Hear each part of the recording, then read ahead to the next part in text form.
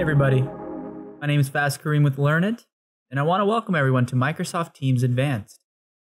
There's a beginner course diving into building teams and channels and the basics.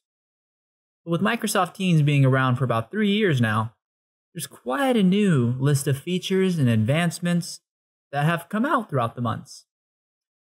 Let's go ahead and cover those today.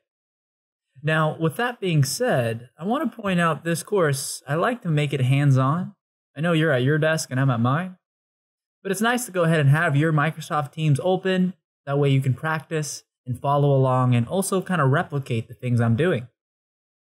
I might even go ahead and say, now practice this for just a quick second during my videos and come right back, just so you can get some experience, because studies do show that you form a muscle memory of some sort when you practice these things as opposed to watching someone do it.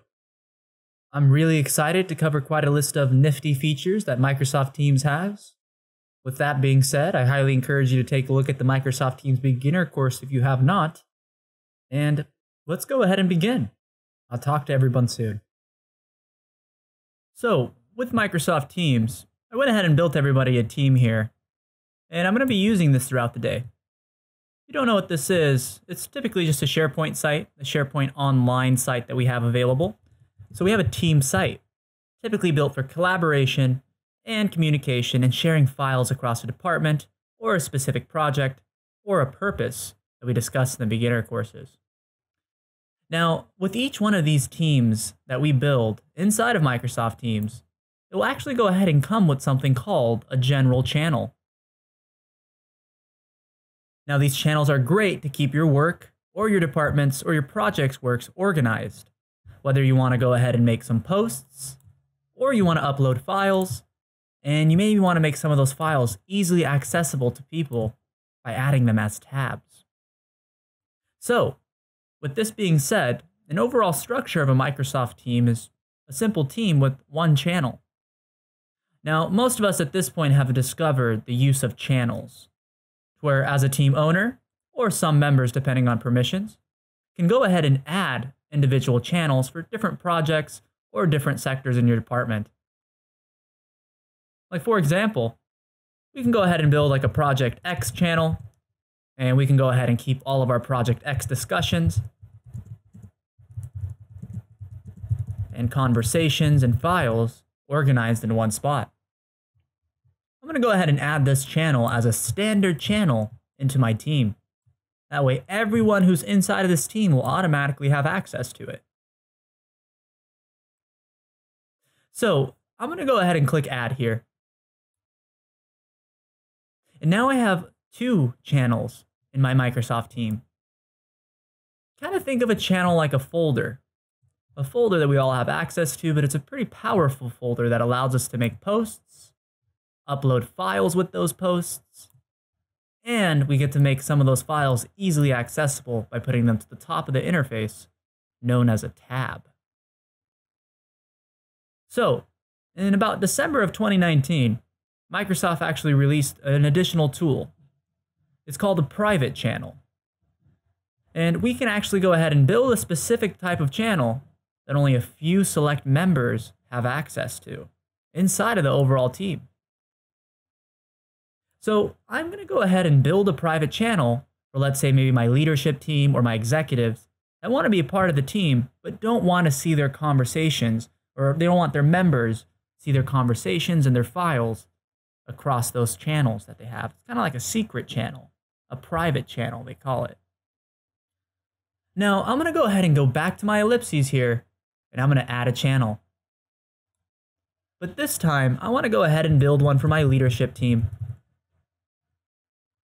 And I'm going to put a description, a private channel for my leadership team.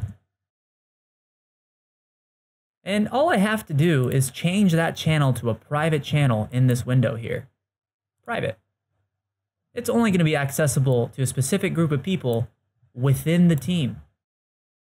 Now, it has to be a subset of the team. Someone has to be in the team in order to be in this private channel. And now that I've selected private, I have to do it here because it won't give me an option to do it anywhere else. I have to do it at the very start. I'm going to go ahead and hit next. Once I've added the channel, it's going to go ahead and ask me to add a member from the team. I only have one other member in this team. It's Learn It Instructor. I'm going to assign Learn It Instructor this channel and add him to it, and then up his rights to an owner. That way, Learn It Instructor can go ahead and assign people to this channel if he needs to. I'm also an owner, and I can do that, but it's nice to have more than one owner per channel if you are using private channels. Now that I've added in my secondary owner, and I'm also included in this team, I'm going to go ahead and hit done. You're going to see my leadership channel has popped up with a little lock. That's going to signify a private channel. I do want to point out a private channel is essentially a separate group connected to the previous group that we have. Now, if you are hoping to use Microsoft Planner, at the current moment, that won't be able to be connected to this current group because it's a separate group from the team. It's okay if you don't know what that is, but it's a great task management system that's built in. It's another application Microsoft offers that integrates into Teams that no longer will be connected to this channel. So, now that we have a private channel and a standard channel, we have a way to communicate privately with certain leadership members and all of our members across our channels in one unique spot. Hence the name of Microsoft Team. This is our team site, and now we have 3 separate channels. With that being said, I hope you picked up on the use of building a channel and building a private channel, noticing the differences between the two. And the very big takeaway I want all of us to follow is knowing that a private channel will no longer be able to connect a plan to it, which is kind of like a Kanban board, where you can delegate tasks and organize them and send out task reminders. At this point in time, everybody, I want you to just pause the video, try building your own private channel within a team, and if you are doing it on an actual team and you want to clean it up, go back to the ellipses and hit delete once you have built it if you're working on an actual team your department's using. Go ahead and pause the video and try that, and come right back. Welcome back, everybody. Hopefully you had a little fun playing around with those channels and those private channels that we discovered. Now that we've seen private channels and standard channels, I'm sure you're going to start having fun building these channels across your teams. However, I want to go ahead and point out that once you start having a ton of channels, it's going to be very useful to know that Microsoft's Teams, the entire list itself, has a filter. You can use that filter to go ahead and find certain channels. And it's just a text filter, automatically filters your channel list for you and your team list as well. Now, that will work, but there's going to be certain channels that you're more involved in than others.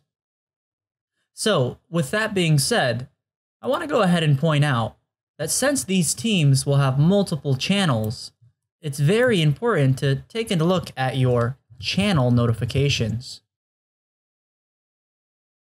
Now, once we take a look at our channel notifications here, I want to go ahead and point out that we can actually choose to actually silence, or we'll call it just mute, certain channels, or we can go ahead and have them notify us whether someone makes a post or they specifically mention a channel inside of a post. So, with that being said, I'm going to go to the ellipses of my channels here. It doesn't matter which one we have. And I just want to point out that each one of them have channel notifications. Now, if you have a certain channel that you are more involved in than others, it makes sense to turn on notifications so that you're more involved. I'm going to go ahead and turn on a channel notification for my Project X channel. And by default, we do have channel notifications turned on for channel mentions, but not for new posts. So, if you want to be notified anytime someone posts something in a channel, it's important to turn on the channel notification for it. That way, we can go ahead and see a banner pop up, that little purple icon we see pop up typically, and we'll see a notification in our activity feed in case we missed that banner. I can even set it for my replies, but I'm not going to do that here. I'm just going to go ahead and hit save. Now that I've modified the channel notifications for Project X, I'll go ahead and be alerted with a notification whether someone creates a post or they specifically mention the channel in a post. where someone does an @ and they actually type in the project channel name, sending an alert to the entire team and everyone that's involved in the channel. I'm going to go ahead and hit save. At this point in time, I want you all to just take a second, pause the video, and actually try out setting up some channel notifications for some teams that you're involved in, or more specifically, some channels that you're more involved in than others in the teams that you're scattered across.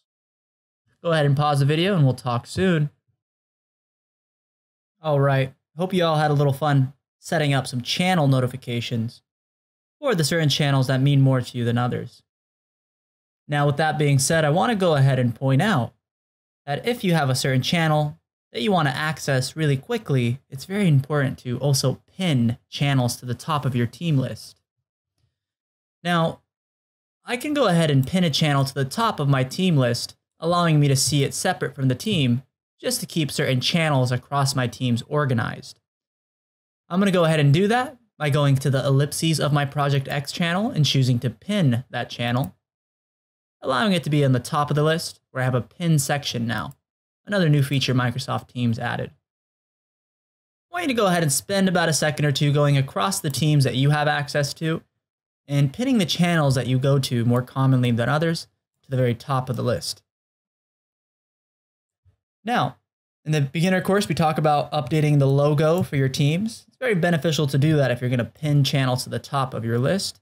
Simply so you can see a little logo or an icon to help match the name of the channel in case there's duplicate channel names across teams. In case you don't know how to update teams' photos, if you are going to pin channels, because think about it, each team has a general channel, just go ahead and manage your team. Now, once you manage the team, and you actually are an owner, you will have settings where you can update that team picture and upload a picture from your computer, allowing it to go ahead and display as the icon set right there. At this point in time, go ahead and try pinning a certain channel to the top of your list and going back if you want to unpin that channel from the original spot or the location that we added it to. Talk soon, everybody. Go ahead and practice that pinning option for a few channels that you have access to across your teams. Welcome back, everybody. Hopefully you had a little fun playing around with pinning certain channels to the top of your team list.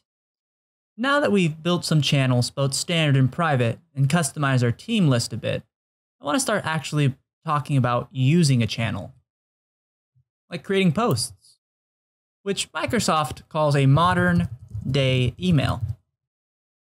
And we can actually do that down below in each and every channel that we have. I'm currently in the general channel. Now I'm going to go ahead and instead of starting a basic conversation with a one-line input box, I'm going to use the format button. That letter A is the format button. When you give it a click, it makes a much larger input box with a subject line and a body. I'm going to go ahead and make a post. I'm going to call it my first post to the team. Now with this post, I'm going to go ahead and add a body.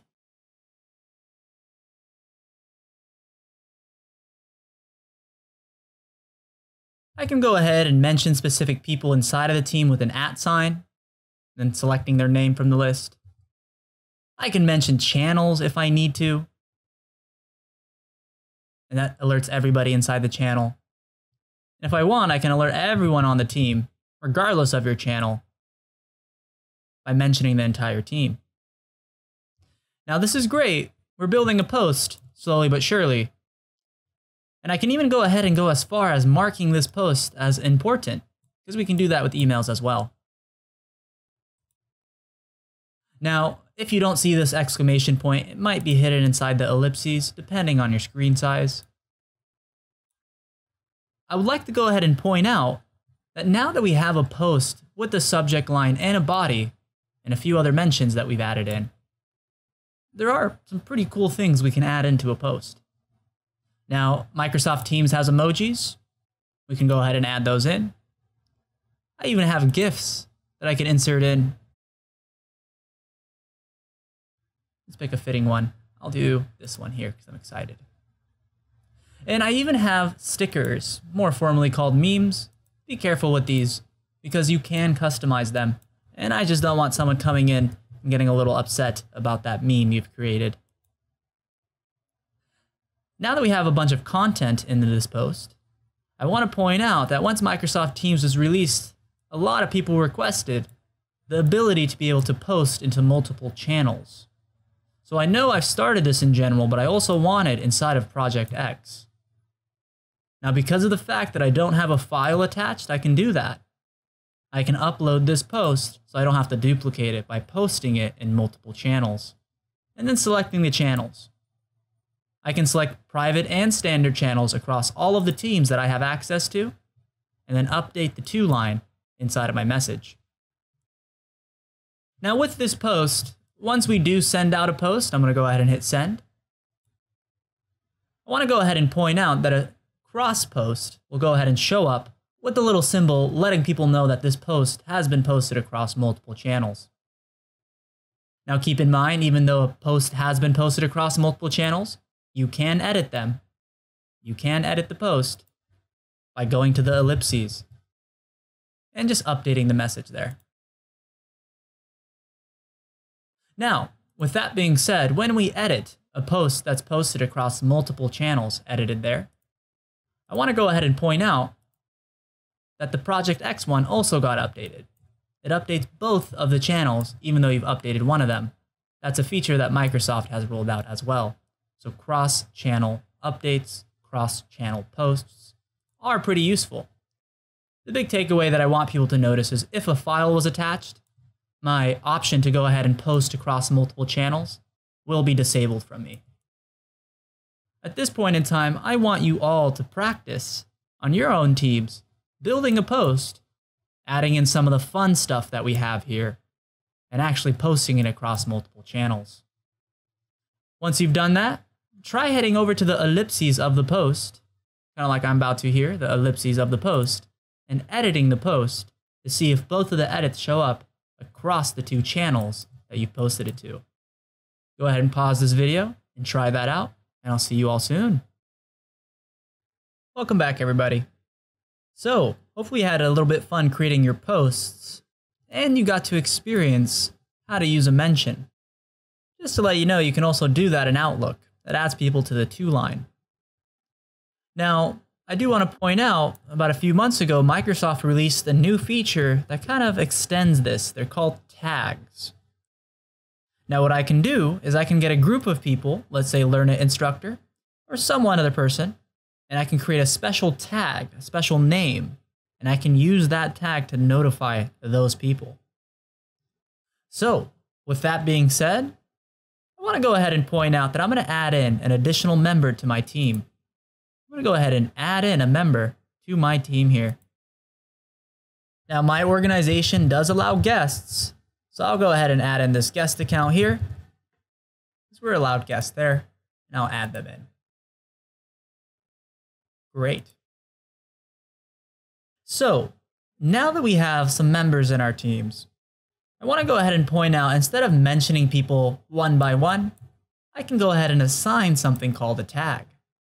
Now, these tags will be great if I have large departments or little department groups that I can use to go ahead and ping and notify certain team members, as opposed to writing out each one of their names one by one. I'm going to manage my tags here and create one for my actual team. I'm just going to go ahead and build my first tag. And from there, we can actually go ahead and add people from the team, not our entire contact list, but from the team there.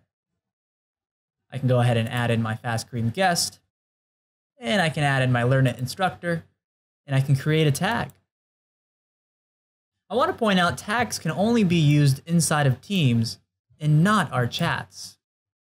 So now that we have that, I'm going to go ahead and use this tag. Now, in order to use a tag, I'm just going to start a reply here. All we have to do is put in an @ sign. And instead of picking someone's name, we're just going to go ahead and type in some characters inside of our tag name. And we can go ahead and send that out. And that will alert Learn It instructor and my guest account that he's been notified for whatever reason that I needed to notify them. I want to point out that sometimes owners can disable using tags for their members where only owners can use them. And we can do that over when we manage our team. I can go ahead and dive into the settings because I am an owner. And notice how there's an all new tags setting that we have. So where I can go ahead and control the permissions of who can create tags within my team. Now I'll go ahead and change that right for all members, including the owners. Great. Now that we've seen a little bit about playing with tags there, I want you to just pause this video and actually try building your first tag.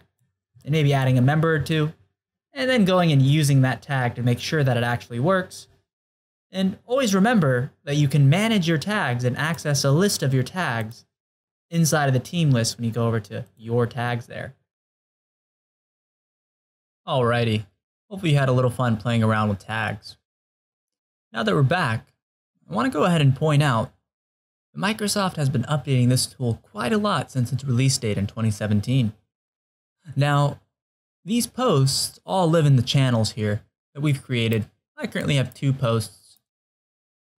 I want to go ahead and point out that some organizations use Teams internally and not externally. But some of our conversations are here, and it's great to know that we can sometimes share a post to Outlook. That way we can continue the conversation elsewhere if need be. Now, within each one of these posts, notice how we can go ahead and give it a reaction. Hopefully nobody's angry. Now, I want to go ahead and point out next to these reactions that we have, you're going to go ahead and notice there's an option inside the ellipses to go ahead and share to Outlook. Now, when we click that, it's going to open up an Outlook module that will allow us to send an email to other people. We can encrypt it, insert our signatures. Let's go ahead and see how that looks by giving a click on Share to Outlook there. All right, there's my Outlook little module there. Great. I want to go ahead and point out that we have our subject line filling in. We have the from line filling in for my email address. I can also add in people from my contacts. And on the very bottom, I can go ahead and scroll through this. And it's just building it inside of an email. In case I needed to attach an additional file, I can browse my computer or an additional cloud service like OneDrive or ShareFile or Dropbox or whatever your organization is using. If you have secure data, you can also encrypt this message as well. And inside of this ellipses, you're going to notice that you can insert signatures. And once you're happy with this message, you can also include more content into it. And you can go ahead and use these editing tools at the very bottom. And then you can go ahead and just hit send. Using Teams is great, but knowing that we can go ahead and send out these posts will make it even more beneficial for us. Go ahead and try checking out the Share to Outlook button across your teams and channels and posts, and think of ideas on when you might be able to utilize that. I'm sure you're starting to realize that Teams has some pretty nifty features that are pretty well thought out. Microsoft likes to see what people are using it for, and then they build the features based off that in user voice. With that being said, let's go ahead and point out that the entire time that I've been working inside of this software, I've been using the Teams tab over here. I built a team. I had a couple channels, a private and a standard. And we're allowed to make posts. We all know that some of these posts can have files and you can add them as tabs. We learn in our beginner videos. Now, with that being said, I want to shift gears a little bit. And I want to focus on the new additions to chat and how we can take advantage of chat as opposed to working with a group having spin-off conversations or instant messaging within the organization. So, I want to go ahead and point out that you can always navigate the chat by clicking and starting a new chat by clicking on the new chat button. But just how in Outlook, when you wanted to start a new email, you can hit Control and the letter N. You can do the same thing to start a new chat. While we're here, I just want to point out that you can actually use all of these as keyboard shortcuts. Because if you want to navigate across each one of these little tabs and little areas of your software, it's just a keyboard shortcut with Control 1. And if you go ahead and go down to chat, it'll be Control 2. and then you go to Teams and be Control 3, and so on and so forth. So, if you don't know, Outlook does the same thing to navigate from your calendar over to your mail, to your contacts, to Control 1, Control 2, Control 3. These are pretty nifty shortcuts that I like to use throughout the day. At this point in time, I'm going to go ahead and hit Control N to start that chat. All right. Now, I'm going to go ahead and just message Learn It Instructor here. It'll find the pre-existing thread if I have one, and there it is. I'm going to go ahead and say hello, opening up my format button here. I can go ahead and send out a little GIF too, why not? I'll send that message on his way. Now, in the beginning videos, we talked about how you can make a video call, an audio call, and even share your screen, or even a certain application from your computer while you're in the chat. And this was great. Everyone loves this. But I want to go ahead and point out that with our chats, there's an all-new pop out the chat button. You can actually notice them as you hover over each one of your threads. Now, a lot of people were asking for a way to pop this chat out in a separate window, and now we have it. It's been rolled out. Now, I do want to point out that if you're not seeing this in your software, you should definitely check out your profile, because your profile has an option to check for updates, and this software does update pretty regularly. Now that we see that there, I'm going to go ahead and pop out this conversation, and I can go ahead and continue my conversation while continuing and focusing on the team as well. So go ahead and activate your chats as well. Start a new chat with a colleague and see if you have the pop out button. I want to go ahead and point out that you should be able to access it from the thread itself. And if you go up to the top, instead of adding a person, you can go ahead and notice that the pop out option is also available.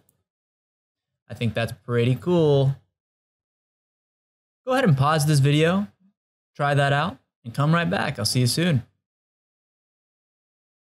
Welcome back, everybody. Hopefully we had fun playing out the pop-out chat windows, and if we didn't see it there, we've updated our software, so we do have it now.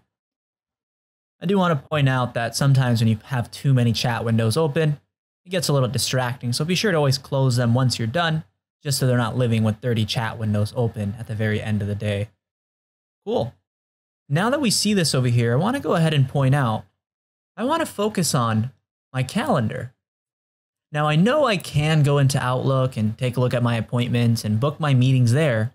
There's even a new Teams meeting button in Outlook. But my calendar is nicely accessible from Teams. I can go ahead and see a different month if I need to, or I can go ahead and switch the view that I have of my calendar.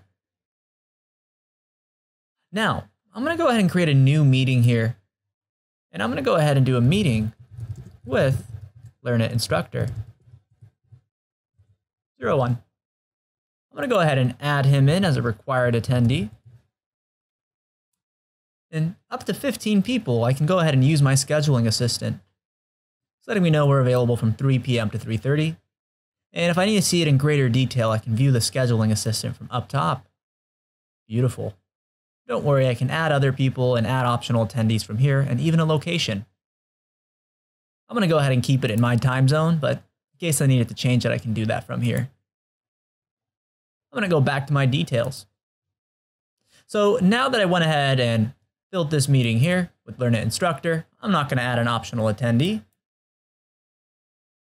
So what I want to go ahead and do here is send out this meeting invitation, but I forgot. I'm going to go ahead and point out that Learn It Instructor should bring some snacks, because I love snacks, especially during meetings. I'm going to go ahead and hit send over here. Great. Now that meeting invite is going to show up my Outlook calendar as well as my Teams calendar because they are the same thing. I'm going to click on that invite now. So I know our meeting's in 3:30. I know my dial-in info popped up as well as my conference code and my dial-in number that I need to call in. However, I want to go ahead and point out when joining a meeting, it's very important to have it set up appropriately, especially if you're the organizer. Now, Microsoft has made it very easy to set up a meeting with our meeting options here. You have meeting options, as well as down here, where you can choose who's going to be the presenter, if you want a little noise every time someone pops in, or if you can create a lobby and who can bypass that lobby. I'm going to go ahead and click on meeting options here. I want to go ahead and point out that I can choose who can bypass the lobby. Maybe people in my organization, everyone, or people in my organization and trusted organizations that I have set up. Always let callers bypass the lobby in case they're calling in. They don't need to be sitting there quietly. And I can go ahead and announce when callers join and leave. I probably wouldn't want this if I had a lot of people inside of my webinars or my meetings.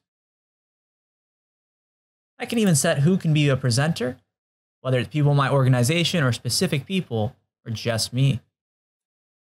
And you can go ahead and save those settings. And we just set up the meeting options for a meeting inside of Teams. I do want to mention to people that this meeting will also pop up in our Outlook calendar. And it's just nice to know that we have all of the beautiful features that we've used in Outlook, like our scheduling assistant, our different time zones, and our meeting options for our conference tools that we have available, all in the grasp in one little page here. Go ahead and try playing around with your meetings in your calendars.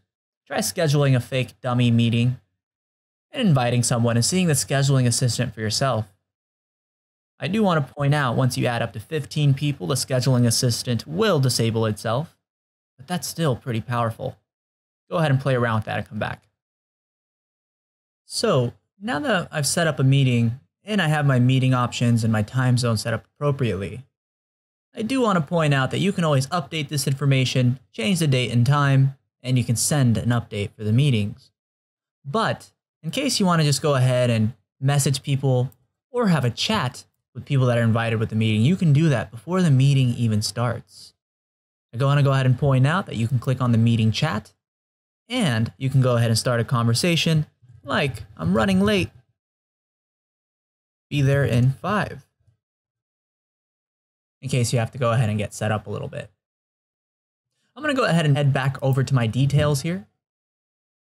And now that I went ahead and done a chat and I have the details, I want to go ahead and point out that all invitees will go ahead and see that chat inside of their chat option of Teams, that we're running a little bit late for the meeting.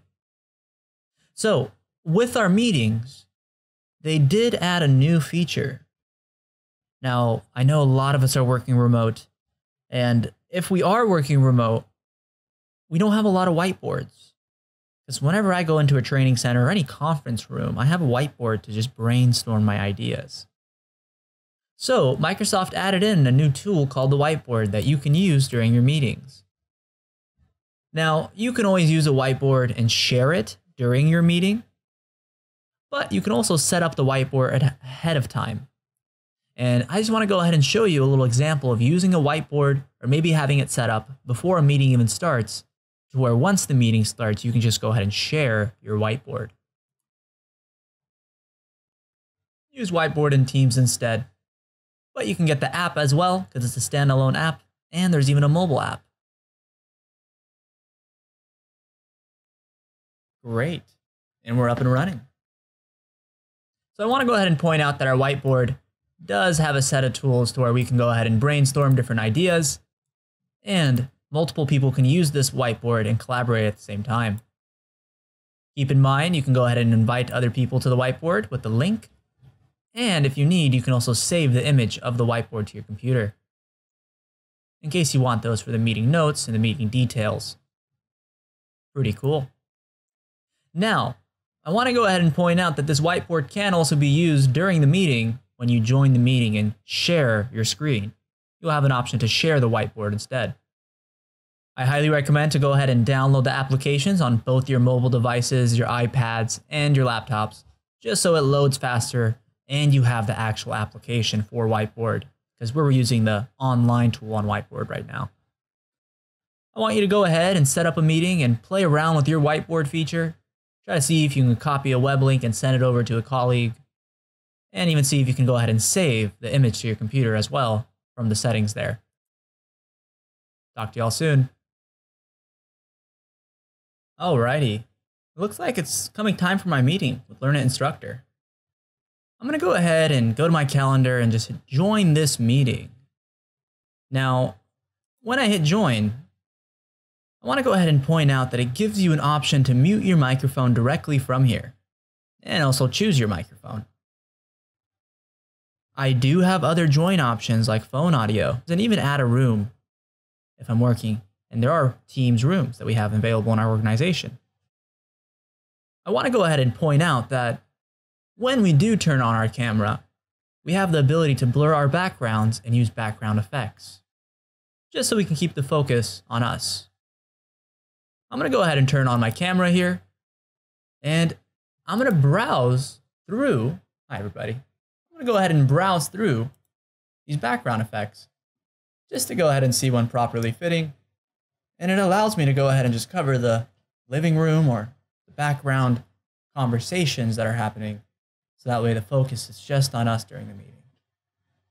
Go ahead and try joining a meeting and setting up your background effects. Now the background effects do have to be set up per meeting basis, but it's pretty nifty that we do have this ability, and there's quite a few that we have browsing through here. Now if you don't like the background effects, you can always just blur your background as well, but they're pretty cool. Go ahead and play around with this and come right back. Talk to you soon. Alrighty. Now that I'm set up for my meeting, I have my background effects on, I'm going to have my microphone muted when I pop in. I'm going to go ahead and click join now and pop into that meeting. Great, it's just me in here everybody, just me. But I just want to point out when I click on share, I can go ahead and share a PowerPoint, my desktop or a window, and even my whiteboard. Pretty cool, pretty cool. And there's that previous session that we were working on earlier before the meeting started, and we can go ahead and continue on and draw out our little brainstorming session there. Pretty nifty. If you ever do need to go back and stop sharing your whiteboard, you can go ahead and go back to the share button, and you can go ahead and share a different application or a window. Do keep in mind if that application has a video, you should include system audio for that little application or that PowerPoint that has a video, so that your sound can come through during the meeting.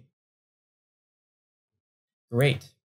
Now that we see this over here, I want to go ahead and point out that with this meeting that we have, in case you did not set up your background effects before the meeting, and you want to go and turn on your camera now, just know that the background effects option is also available while you're in the meeting. You can go ahead and change it if you want, and you can go ahead and preview them and apply them live during the meeting as well. So to summarize what we just talked about, we have some background effects, and we have a great way to go ahead and collaborate using this whiteboard once in the meeting. Go ahead and try joining a meeting and playing around with our whiteboard. And try playing around with your background effects. Talk to y'all soon. Welcome back, everybody. So now that we're playing around with these meeting tools and options that we have available, I want to go ahead and point out that we can also end the meeting now.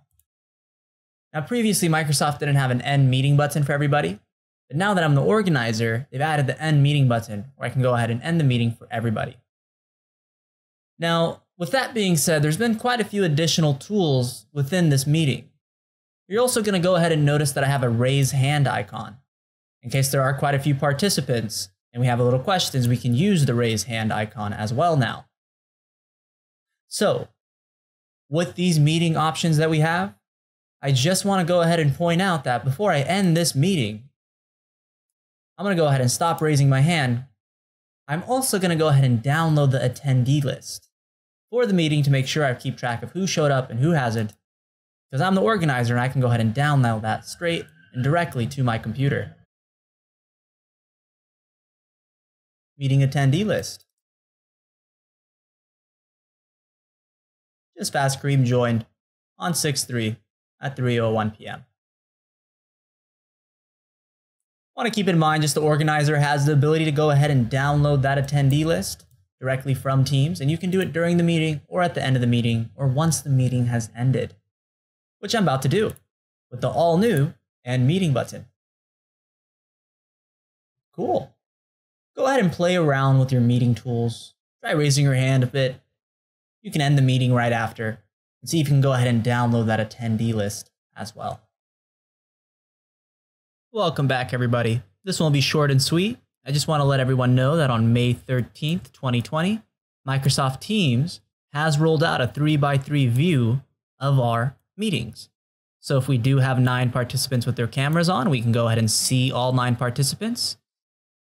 And this will gradually roll out to everyone. So if you don't have it just yet, and you're just watching this video, come soon, but hopefully we'll have it. And if you don't, make sure you can go ahead and check for updates inside of your profile. The 3x3 grid we've all been asking for. Pretty cool.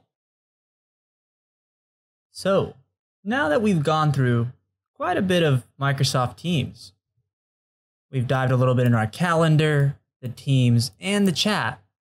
I want to go ahead and start talking about our activity and our notification system. I'm going to go up to my profile and go over to my settings here. Now inside of my settings, if I am going to look at this all day, I would like to go ahead and put on the dark app mode. And I want to be sure that this application starts with my computer and it opens up in the background, so that way it doesn't pop up in front of me as I'm sending my emails in the morning. I also want to go ahead and spend some time setting up my notification settings to make sure that I want to be alerted about certain things, and the things that I don't really want to be alerted about, I can turn off for my activity feed. If I had more than one webcam or microphone, I can go ahead and choose the device that I want to connect.